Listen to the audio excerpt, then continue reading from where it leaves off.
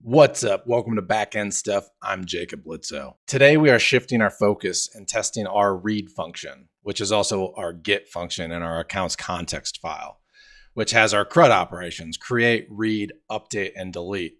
We've already established the use of factories in our testing process in our previous video. These factories are key to giving us data we need for our tests. When dealing with database tables, it's important to remember we always work with two kinds of data: valid and invalid. As our apps get bigger, having one main place for setup data is a great help. It simplifies our testing, and if we need to tweak a schema definition, this is usually the only place we need to adjust. Continuing from our last video, we'll stick with the factory we've built instead of starting from scratch. We'll use this alongside the ExMachina library, which really helps in creating test data and associations and works well with Ecto. So let's get started. Let's open up our project, the Real Deal API. If you haven't been following along on this project, you can find the GitHub repo in the description below. Let's go ahead and open back up our accounts.test.ex file. And we're going to go right underneath our create account describe block. So right here. And we're going to now test our get account. And if we go into our accounts context file, so we wrote tests for create in the last video, and now we want to write tests for our get account by ID. So we're going to write a test for this one today. And one thing to know that's important is we get a raised ecto.noResults error if the ID doesn't exist. So we don't get a nil or anything else, we get a raised error. And this is going to be important when we write the test that is going to be testing our no results error. Let's go ahead and get back into our accounts test file. And let's make a new describe block. So describe and then quotations get underscore account. And this is arity of 1 because it just takes an ID. And then we can do a do end. Our first test is going to be a success case, and it returns an account when given a valid UUID, and then do an end. So this is pretty straightforward. We know what we're doing.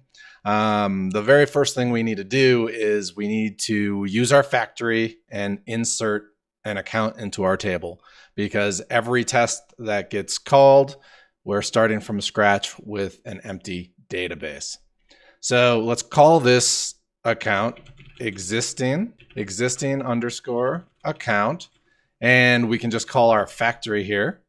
And now instead of using what we did up here, strings params for, where it just returned the account struct for us, we can actually insert straight into our database using our factory. So we can do insert and then pass in our Atom account, and the colon account calls our account underscore factory function in our factory file. So there we go. This directly inserts our account right into the database. And one of the many benefits of using factory is that it provides an easy and consistent way to insert data into the database. But it's also important to know that since we aren't using our own insert code, it's not going through our change set. So if our data isn't being stored in a valid manner, we have to adjust the code in our factory. But in our case, it's already set up and everything is the way it's supposed to be. But just keep that in mind. If you're doing validations and altering data in your change set, you have to think about that. One important thing to know is our password will not be hashed. It'll be the readable password that we're inserting. So that's one thing to think about. But for this test, it's not going to matter. So now what we want to do is use our get account function and just assert that we have it. So we can do an assert test here. And this is going to be the returned account. And now we're just calling our accounts context file. So accounts dot, and then we want to do get account. Now we just have to pass in the ID from our existing account up above. So existing account dot ID. And this will be true as long as we don't get a raised error, right? So if our account doesn't exist, which it does, we just inserted it. But if it doesn't exist, this test will not pass.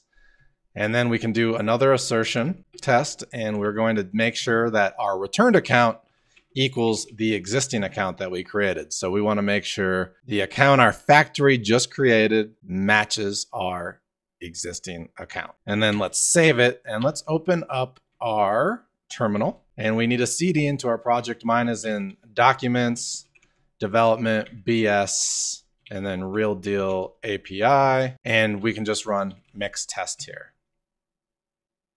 And we should make sure our database is running. I don't even have Docker open right now. All right, so open up Docker and let's make sure our database is running. Okay, so press start if it is not running, and then we are good to go. All right, let's run our mix test again. And now we have 12 passing tests. Our get account function is working as expected. Okay, so now we want to stay inside our describe block, but now we need to have our error case. So we're going to follow the same pattern we did in the last video. So we're going to write another test, and this time we're expecting an error, and it is going to, this raises Ecto, no results, no results error when an account doesn't exist. All right, and this is really easy. And what we're going to do is we're not going to use assert this time. We're going to use assert underscore raise. So we're making sure that this ecto dot no results error is actually getting called. And then we're going to use an anonymous function here. So function, all right. And then all we're going to do is return down. And now we can just do accounts.getAccount. And we don't want to use an ID that is in our tests, right? So we can just use ecto.uuid, and we can use auto generate, and this will automatically generate a random UUID, and then close off the parentheses to get account. And now if we save it, we should have another passing test because that object obviously doesn't exist. So we're raising an error. And now we should have 13 passing tests. There we go. So that's pretty awesome. All right. So for your challenge, I'd like you to create a test for our users.ex context file for the get user function using what we learned today.